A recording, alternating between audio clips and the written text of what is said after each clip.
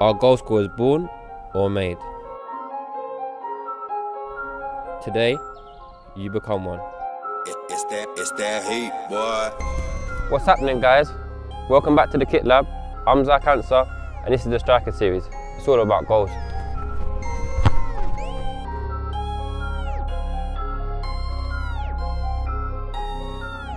The first thing we're working on today is one-touch finishing. It's a key element in a striker's game, and when done correctly, it's almost impossible for the keeper to save.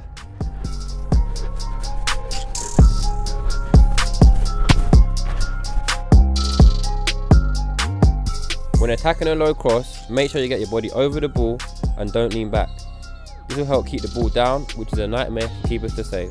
It is important to train with match-like intensity, so make sure there's an injection of pace to get away from a defender when attacking the ball. But remember, timing is key, so don't get in the box too soon, as you'll find yourself beyond the ball. Be sure to practice all types of first-time finishing, headers, volleys, and your weaker foot. The second drill we're working on today is placement finishing. You don't always need to use power to beat the keeper.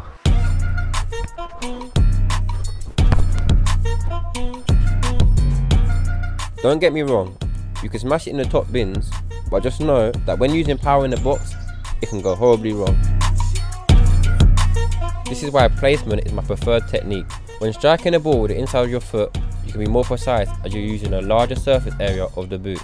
Remember, don't open up your body too soon, as this will make it easy for the keeper to read the direction of your strike.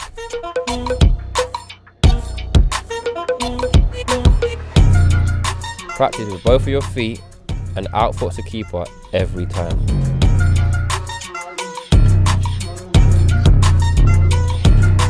I hope you guys enjoyed the episode today. Leave in the comments below the things you want to see next. Thanks for coming, bro. We'll see you next time.